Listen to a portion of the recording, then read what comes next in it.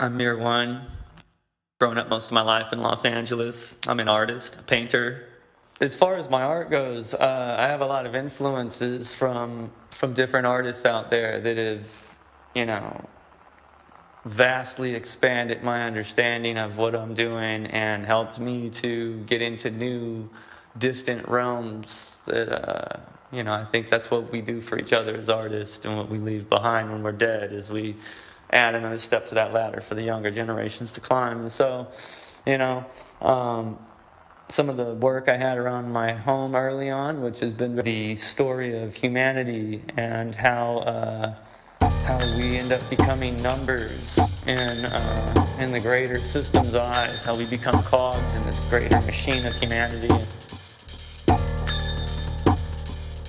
Art that has goals to it to achieve, that says something deep and real and meaningful. Art that challenges you to think opposed to just appreciate. Things that aren't just for your entertainment, but they challenge your thinking process of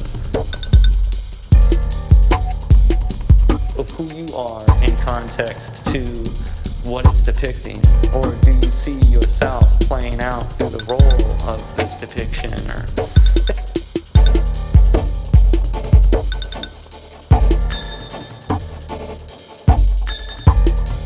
So the work I do has a lot of philosophical subject matter weaved into it.